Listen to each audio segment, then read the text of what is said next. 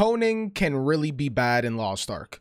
It can turn your account from super juice with lots of gold into super dry with no money, no materials, or nothing to your name. And today, I'm going to talk about how I got my account to where it is right now, rocking 4 characters at 1445 plus and 2 more at 1430. I will also preface this by saying I'm not a whale. I'm not opposed to whaling, I'm just broke IRL, so I can't be buying that type of stuff. But I did purchase the Ark Pass when that rolled around, so if that soils my reputation for you, I guess I'm sorry, but I'm not one of those cult members who's like praising free to play. But anyways, let's go ahead and talk about some honing tips. Just like the gold video, I have some bullet points that I'm going to go through for things that you can do on your account and in your journey through Arcasia to hopefully make your honing experience in the future easier. My first bullet point is to be very careful with your knowledge transfers and power passes. I feel like I especially can say this because I've used all my knowledge transfers. I don't have any more power passes. I once upon a time used it on like a gunslinger. I've used knowledge transfers on Deathblade, Bard, Sork, and lots of other classes that I don't have. I ended up deleting those characters. And now the reason that's important is because one of the main things you need when it comes to honing is time. The longer you prepare to take a character up to a certain level, right? The longer you have them prepped at 1325 to go up to 1370 or at 1370 to go to 1415, the longer you wait, the better your honing experience is going to be. The more you rush, the worse it's going to be. That's why you see all those, big streamers or YouTubers who are dropping thousands and thousands of dollars to hone because they're doing it rapidly. Now, going into the next thing right after knowledge transfers and power passes is to make sure you're focusing on one character at a time. If you have some bound mats on another character and you want to try an upgrade or two, go for it. But I highly recommend taking one character, focusing on them. That way you can use all of your resources between your account to funnel through that one character. And this one can be kind of tough, but it kind of goes together with the second bullet point, is to make sure you have alts. Alts are a massive way to get tons of materials and tons of gold for your account, which can help you in honing faster. To give you a little bit of a timeline, my first character was my main, my Gun Lancers. I power passed my Paladin, but I didn't work on him right away. I worked on my Artillerist next, so he went up to like tier 2. After my main was in tier 3, then my Paladin went up. I was still honing my main, got him to 1370, got him to 1385 for the Stronghold research, right? I had my Artillerist just sitting at like 1340 with mats, Paladin sitting at 1340 with mats, had my Zerker sitting at 1340 with mats, just chilling, waiting, because I knew at that time I was trying to prep for Vault and I wanted to make sure my main was at 1415. The more you focus in on one character, the easier it's going to be. Now, another tip that some of you guys may not know about is to use the max roll calculator. So if you're not familiar with this upgrade calculator, I have it on the screen now, and I'll go ahead and show you kind of how we use it. So let's say we're going from 1370 to 1415, right? We're going to be looking at our T3 armor and our T3 weapon, right? The 1340 base stuff. And when we first transfer it, that goes from level 6, right? And let's say we're going to 15. Right? That's 14, 15 item level. Let's say we're taking all of those to 15. This is armor. We have 5 pieces of armor in total, right? That's what count is, right? You have your helmet, your chest piece, shoulders, whatever. Now you can check off if you have the research. In my scenario, I do, so I will go ahead and check these off. So once I do that, I can then pick, do I want worst case scenario, best case scenario, or average scenario? I don't know 100% how this exactly is calculated, but I imagine average scenario is like, let's say you're getting to 50% artisan energy.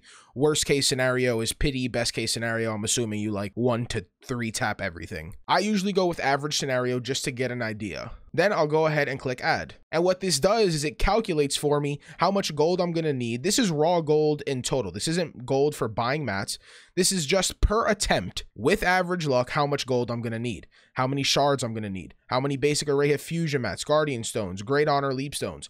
These are all things that you can use to calculate. And this is also not including any solar graces, solar protections, or books. This is how people often calculate the best way to hone up your character, right? I'm sure quite a lot of you have seen when it comes to taking your character up to 14, 15, it is statistically more efficient to take 2 items up to 17 and then have the rest be at 12. There's some people that have even done 2 items at 8, 3, 17, and like a third. It's like there's super weird combinations. It all depends on you, right? Maybe you've gotten lucky on some pieces and maybe your armor is a little wonky here and there. So you can do this for just one piece as well. I'll go ahead and leave the link to this in the description. So if you want to reference it in the future, you can. Another big thing with alts and even on your main is to make sure you're doing your Unis tasks or your Unis tasks, since people want to get on my case about that. You can do 3 daily Unis tasks a day. For me personally, I usually do Hope Island and then the 2 in Phaeton. If If you haven't unlocked the Hope Island daily quest, it's extremely quick. It gives 4 leap stones, just like the Phaeton ones. I have Bifrost set up at all 3 locations, and so every day I'm able to get 12 leap stones just from the tasks, right? That's not including anything I get from my Chaos dungeons, the events, or anything like that. So let's do some quick math. If I get 12 per day times 7 days, that's 84 Great Honor leap stones, which is a lot for free. You're not buying them or nothing. It takes no more than 5 minutes. And a lot of times you're not going to leave a character for just a week. Your character is going to sit there for 2 to 3 weeks. You're also going to be doing things like Argos and Legion raids, Vicus and Vulcan. So as you can see, over time, you're going to start building up those Great Honor leap stones. But doing your daily Unis tasks are a big part of stocking up. If you have a character that you aren't focused on honing right away, right? Let's say you have a character that you know you're going to hone in the future, but you're not honing him right now and he's not the next one in line either. Maybe you could set him up on low paying if you need the silver. But in the long run, if you plan on honing the character at all, I recommend starting the Una's tasks for leap stones as soon as possible. Another big thing is to take advantage of the event shops. When I first started playing the game early access, and when I first started to hone my character up to 1370, there was no events. All we had was islands, and there was no tier 3 islands. We didn't have challenge guardian raids. Literally, we just had to do our chaos dungeons and buy materials. That was the only way we could hone. So you should be super, super grateful for these events. Whether it's the Naruni Racing, whether it's Maharaka, whether it's the Event Guardian, make sure you're participating in whatever it is to get you tokens, right? Luckily for the current event, you can just do chaos dungeons and guardian raids to get these leaves. And make sure you're buying these materials if you need them for honing. As you see, I've already brought some of the tier 3 ones, right? There's free leap stones here, free honor leap stones. Even if you're in tier 1 and 2, there's plenty of free stuff here for you. On to the next one. Something I touched up on earlier is boss rushes and cube tickets. There are 2 weekly tasks that you can do that give Great Honor leap stones for boss rushes, right? So this gives 11, this one gives 8, as well as some silver. And then the boss rush itself, when you open up the chest at the end, you get a good bit of leap stones. All that is going to add up because you need a whole bunch of leap stones when it comes to honing, especially the higher you go. When you complete cube tickets, you get these protection mats, right? You get solar graces, solar blessings, solar protections.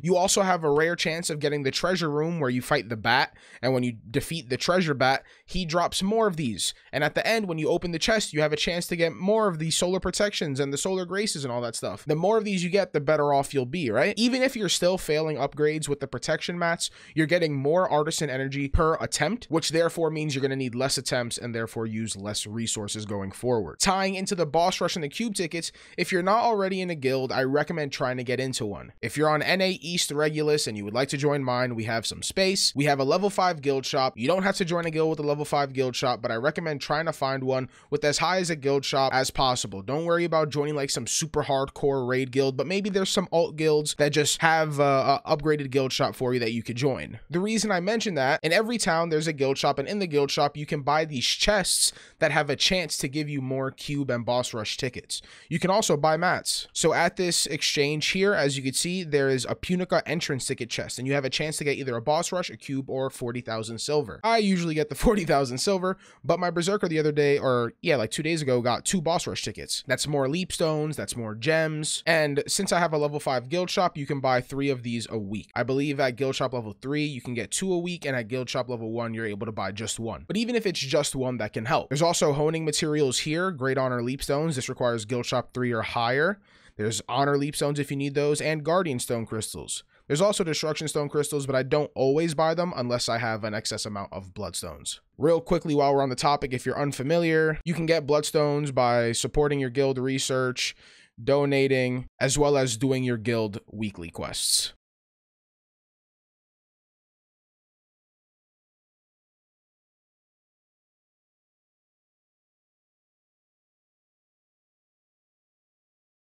Now, another thing is I have 2 points on this is scheduled events. Now, my first bullet point is actually relative to Adventure Islands. Now, as you can see today, we have 3 Adventure Islands. We have Oblivion, Harmony, and Opportunity Isle. And Opportunity Isle is the island today that grants High Seas coin chests. Now, why are High Seas coin chests important? If you are unfamiliar, High Seas coin chests are these things here. They give you, you can pick Genus coins, Skeptrum coins, Arcturus coins, Ancient coins, Sun coins.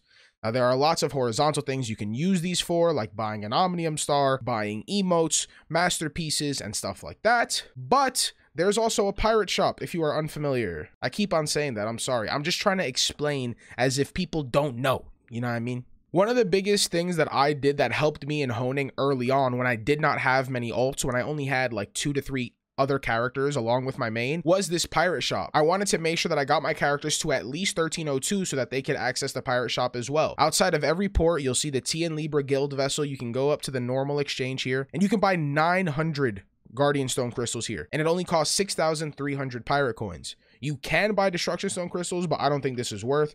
It's like 10,000 pirate coins for only 300. So if you're extremely desperate, you can purchase it. I have purchased it before, but I usually try to stay with only the Guardian Stones and the Honor Shards if necessary. Also, if you're really close to a level up, you can buy the XP potions. I definitely brought quite a few of these when I was trying to get close to level 60. Just like today, Opportunity Isle gives high seas coin chests and pirate coins. Sometimes there are going to be islands, that give gold. So keep on the lookout for those because that's free gold. I believe it scales up with the highest item level on your account. So for me, my main is 1475, and from those events, I get 750 gold. Depending on the event, if it's like a PvP island and it has a leaderboard, the higher you go in the leaderboard, the more gold you get. So sometimes you get like 900 or whatever. Now, the next thing on the scheduled events that you guys probably already know about, it's Chaos Gates and Ghost Ships. Ghost Ships happen a few times throughout the week. You can only do one per week, but it gives a really good amount of Destruction Stone and Guardian Stone crystals, as well as bound solar protection mats. You can also get like legendary engraving books, but I don't normally get those. But yeah, protection mats is huge. If you have a character that you're working on, you could definitely make sure you're doing the Ghost Ship on them. I usually just do it on my main. I'll pass over the Destruction and Guardian Stone crystals, and I'll just keep the bound protection mats for my main for the future. You can see a bunch of them here. They have them for tier 1, tier 2, tier 3, and then later in tier 3. And the Chaos Gates are big as well. If you have someone that's over 14, 15, if you do a Chaos Gate and you get a relic map, them joints give a lot of money. If you get a relic map and you strike gold, I think raw gold drop just 20k. It's like 18k gold, and then it gives you tons of honor shard pouches to sell. You also get unbound protection mats, solar protection, solar graces, and stuff like that. That's from blue maps, purple maps, legendary. Obviously legendary and relic give the most, but you can still earn mats through these maps. You can also upgrade those maps. If you have blues, you can upgrade them to purple, purple to legendary, etc., etc. And now one of the last things I want to touch on today is your luck pattern. Now, at the end of the day, everyone could just say it's RNG, but let's be real. You've probably honed your character and you know with your characters where they are luckier and where they are more unlucky. For example, some people are really lucky on their weapon, but really unlucky on their armor. In my case, my main was unlucky all the way up to 1370 item level. I struggled to get out of tier 2. I struggled to get to 1340. I struggled to get to 1370. It was really, really, really bad. Even up to 1400, it still wasn't great. After 1400, my character's luck has been crazy. I've gotten pretty lucky aside from my weapon. I pitied my weapon basically to 20 and like 80% artisan energy to 21. But my armor has had really, really good luck so far. When you notice your luck patterns, you should prepare accordingly to those as well. If you know your character usually struggles on the weapon honing, make sure you go a little bit out of your way to collect more Destruction Stone crystals and more protection mats specifically for that. If you know that armor is going to be where you're struggling, make sure you're extra prepared in Guardian Stone crystals. All of these things are things that I keep an eye on and do throughout my journey in the game and have helped me get to where I am right now. At one point, I was under item level. Argos had came out. I wasn't even 1370 yet. I wasn't able to do Argos until the second week that he was out, but that was the only content that I have been behind on. I've been working so hard on this account, and I was Vaulton hard mode ready when he launched. I was Vicus hard mode ready when she launched, and I am already Kaku Seidon ready for when he goes live. I also have characters that are now doing Vaulton hard, and hopefully my account is just going to get more and more stacked, and I hope that this video helped you getting your account more and more stacked when it comes to honing. If you have any questions related to honing, or if you feel that I didn't explain something properly, don't be afraid to let me know down in the comments below, or over on my Twitch stream, twitch.tv/Haiga. That link will also be in the description. Until next time though, I really appreciate you guys. I hope you guys have a good rest of your weekend, and I'll see you guys later.